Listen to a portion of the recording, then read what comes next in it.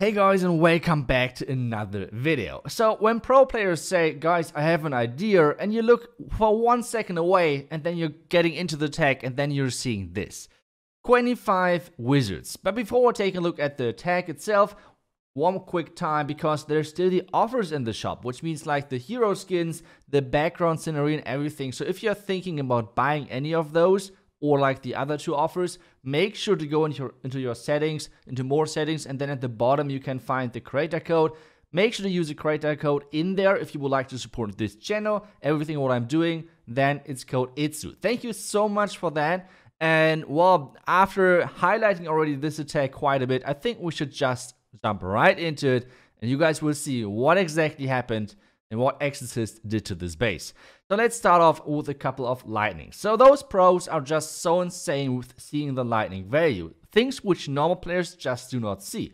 And this is why the spell is just so strong. So he's using 2 earthquakes, using a couple of lightnings onto the scatter as well. And now he's making the wizard tower, the warden, and an arch tower invisible. And with this, he's like changing the angle on how the Royal Champion shield is going through the base, and with this, he's like getting rid of a scatter, 2 Inferno towers, and that's just insane. The next thing what he's going to do is, well, he's doing a small queen walk. The only problem with this at the moment, kinda, is that he's having not too many spells left, because, well, he used already quite a bit in the beginning, not only to redirect the Royal Champion shield, but as well implying all of the damage with the lightning spells onto the defenses. But now the next step, more or less, is for the queen to take down the bottom defenses, walk into the eagle, because the eagle is the next important building to take out to make sure there's not too much damage, and then he's just golem, and yes, normal wizards into the base. Like, that's basically it. So this queen charge, or this turned into a queen charge apparently, with not too many spells, is somehow supposed to make it through all of the base. With the wizards, and that's always strange to say, to be honest, saying like wizards and not super wizards or something, because to be honest, we're back to like, I don't know, like go-we, but this means golems and wizards or something like that. Really strange, but either way, somehow it's working out for him, because the queen is taking down the town hall. The king, like, that's not even used just yet. That's used on the bottom side. I think he wanted to get rid of this bottom side with the Royal Champion, or like take down the enemy Royal Champion with his queen, but instead the king is walking to the right, triggering the tornado, which isn't the worst thing to happen, but I think he wants to clear out the bottom side just to make sure that this is not turning into a time fail. But apparently the base has other plans, and this means the king is clearing out the right side, but is not clearing out the bottom side, which could cause a time fail for this attack, which would be quite sad, because this attack so far is just insane. Exorcist is pushing his queen further in, making sure she can reach everything, because, well, as soon as she's walking around the corner, going for the wizard tower, she should be able to reach the Tesla and the enemy warden inside. And he has like a couple of more seconds left. He's using the queen ability nice and early, but this is causing his own warden to die. But to be honest, that shouldn't be that big of a problem, because the queen is nicely stepping in, now going around and going for the bottom defenses. Like, that's really nice that the queen is not going for any walls. I think I have seen already many times where the queen could actually reach the last building, but she's just going for the wall. Either way, headhunter in, making sure the last hero is going down, and with this is being a triple. And if this is not like meta or like game breaking, I don't know. Like, this was such an insane attack, and you can actually triple with 25 wizards. That was kind of impressive, I have to say. But there were a couple of other attacks which I found really interesting and really strong over the entire week in the Clan War League, because that was an attack from the Clan War League, from Tribe, where they're pushing right now. Or where they pushed actually the clan into Champion 1, so they got that done. So now let's take a look at the next attack, which is Witches. And the reason why I highlight this attack is because I really feel like those Witches are getting a little bit not enough love what they should get, because I feel like they're still so strong and not so many people are actually using them. But now let's take a look at this attack. So he's right now just taking care of the eagle and the scatter, which is obviously great value. And right after that, he's going to send in a blimp to make sure that he's getting the second layer Inferno Tower. With this being said, he's creating nice pathing for his queen, which is supposed to walk into the town hall. As you guys know, you want to go into the town hall most of the time with witches, because otherwise, not the witches, but the percent are going to activate the town hall. Which is not the best thing to happen, because if that happens to you, this means on the other side that,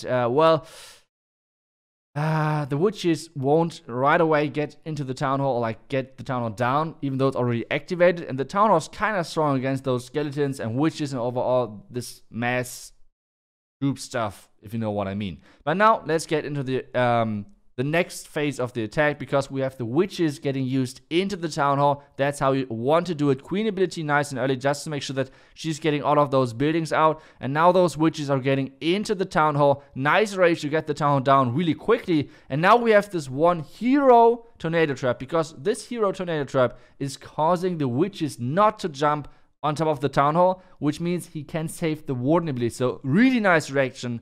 Really nicely done, not wasting the warden ability on the town hall, but instead being really cautious about waiting and when to use the warden ability. Now the queen is still like under fire from this one expo, which is not the nicest thing to have, but still he has the warden ability to protect her, which is obviously like a nice thing. The scatter on the back end is still up there as well, which is, well, most of the time kind of annoying, but still, warden ability is still not used. So that's the nice thing about saving the warden ability to the end.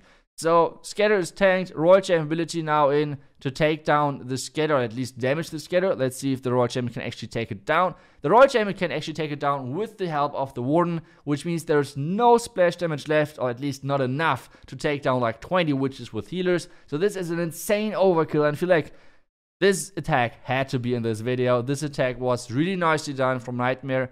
And, well, this is how you completely smash Town of 13s easily with those witches. And it looks so easy, to be honest. This is looking so easy, I feel like. So, yeah, easy peasy, 3-star. But I have one more attack to go for you guys, because, like I said, this is pretty much like a highlight reel of this 1 week, being over there in Tribe.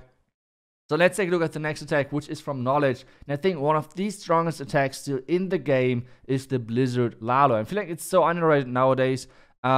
Because a lot of people like just being scared of like, oh, it's nerfed, whatever. But let's take a look at how pros are using this. First off, the invisibility spell onto the air defense. If you guys are wondering, why the heck is he doing that? Well, the reason why he's doing that is with this air defense out of the way, because invisible buildings cannot be targeted. The same with like troops. So if you make something invisible, it basically does not exist for new targeting troops. This means the next air defense is the air defense in the core. This is causing the Hound to directly fly in front of the blimp. So even though this blimp pretty much was baited with this tornado trap, he's easily taking care of that because he used this invisibility spell onto the air defense. So really nicely done by Knowledge. And now he's getting an insane value. Not only he's taking care of the Eagle and even more buildings in the core, but as well he's creating awesome pathing for his Lalo later on. Obviously taking out the Hound as well, which is nice thing to have, because the Hound otherwise is normally a really annoying thing to face. And he's taking care of the Sweeper. That is going to be important later on for the Lalo. But for now, he's doing the next step, which is just putting his heroes down into this Single Inferno Tower compartment, because the compartment is quite large, which means there's not only the Single Inferno Tower in there, but it's as well the Scatter and another Sweeper and the Royal Champion. So a lot of value in there.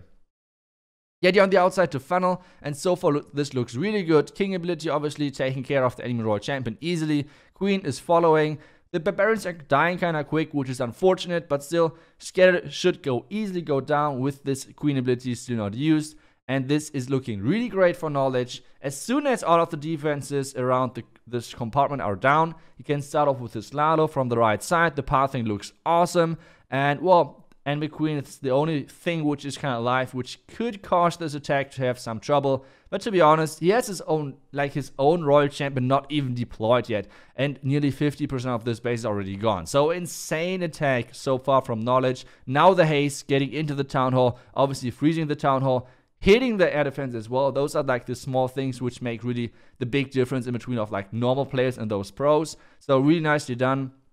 Now the warden ability, loons are just following the outside buildings. Royal Champion in behind now as well, just to take care of the enemy queen. But the lava pups are already doing that job, so that's great. Now the Royal Champion is tanking nicely for the loons, which is awesome as well. He has a couple of more loons for the backhand, targeting the air defense and the archer tower. And this should be an easy snack for knowledge, so really nicely done. And well, that's basically like a highlight reel of the last Claymore League. But to be honest, the most impressive attack for me still was just this insane 25 wizard attack. And this not even used, like this was not even with like a super wizard blimp or something. I remember where everyone was doing like barge back then, like tripling bases left and right with barge. But that was only possible because you had like this OP super wizard blimp. Well, Exorcist did this without the blimp, so really nicely done. As I said, we promoted, or like promoted from Champion 2 to Champion 1, so nicely done over there. Well, and that's it for today's video already, because we took a look at all of those attacks. My personal favorite had to be the 25 wizard attack, but either way, I hope you guys enjoyed the video as well. See you guys back tomorrow. Until then, see ya, and bye-bye.